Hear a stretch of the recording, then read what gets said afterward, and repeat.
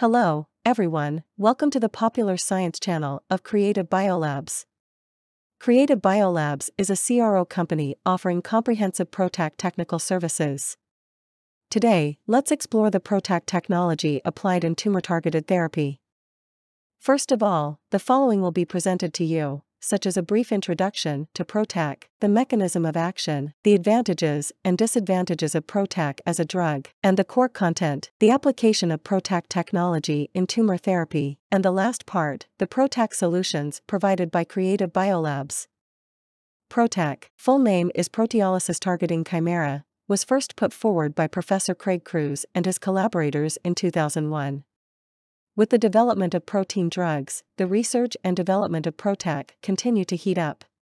PROTAC is a bifunctional molecule consisting of three parts shown on the right: the target protein ligand, the E3 ubiquitin ligase ligand, and the linker which connects these two ligands. PROTAC, serving as a drug development technology, features with the cell's own ubiquitin protein enzyme system to degrade the target protein, which has been a promising tumor-targeted therapy.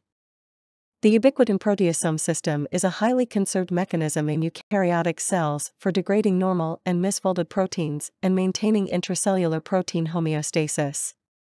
Ubiquitin-proteasome system includes ubiquitin, ubiquitin-activating enzyme E1, ubiquitin-binding enzyme E2, ubiquitin ligase E3D26S proteasome, and ubiquitin enzyme.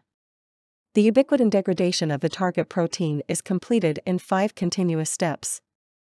Firstly, E1 enzymes activate ubiquitin, which requires some energy from ADP. Next, the ubiquitin activating E1 transmits activated ubiquitin molecules to E2 enzymes. And then, the ubiquitin ligase E3 connects E2 binding ubiquitin to the target protein. Fourthly, the tail end of the labeled protein molecule forms a small ubiquitin molecular chain. Last, 20-SIXS proteasome specifically recognizes this substrate protein with ubiquitin tag and degrades it. In general, the target protein is covalently linked to several ubiquitin molecules under the action of ubiquitin-activating enzyme E1, ubiquitin-binding enzyme E2, and ubiquitin ligase E3, and is finally recognized and degraded into small peptides by 20-SIXS proteasome. Ubiquitin is recycled under the action of D-ubiquitin ligase, and these small peptides are degraded into amino acids by proteases in the cytoplasm.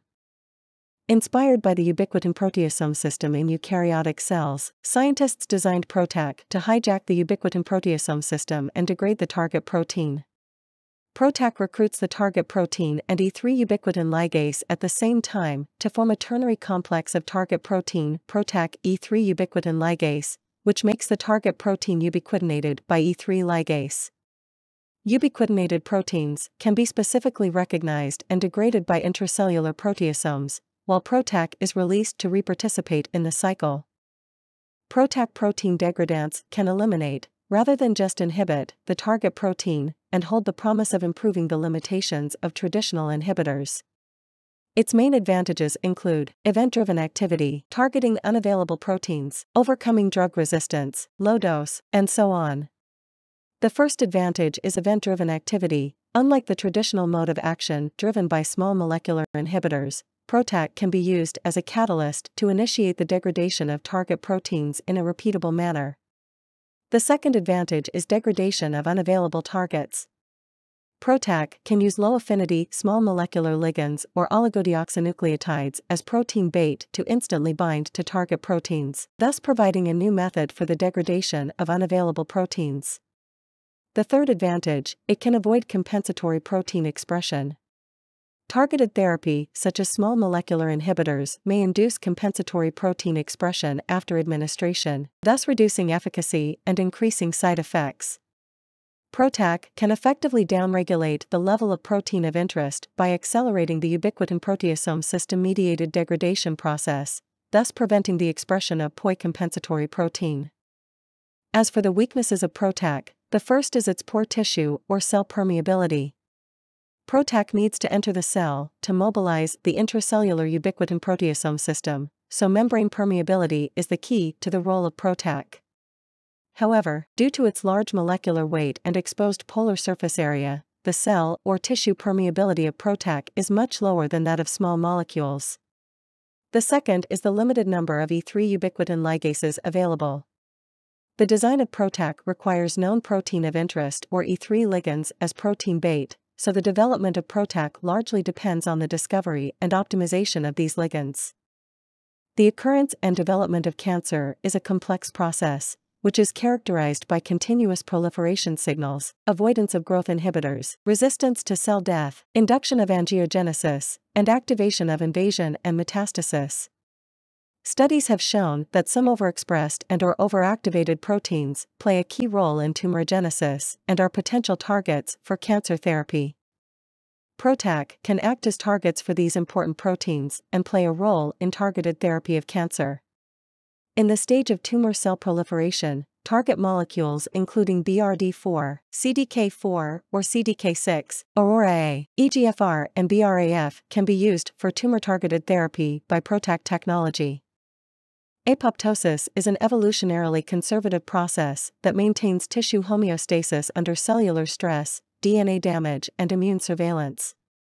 However, cancer cells can upregulate anti-apoptotic proteins, such as BCL2 and BCLXL, or downregulate pro-apoptotic factors, such as PUMA, BAX, to avoid apoptosis, thus promoting abnormal survival, therapeutic resistance and cancer recurrence.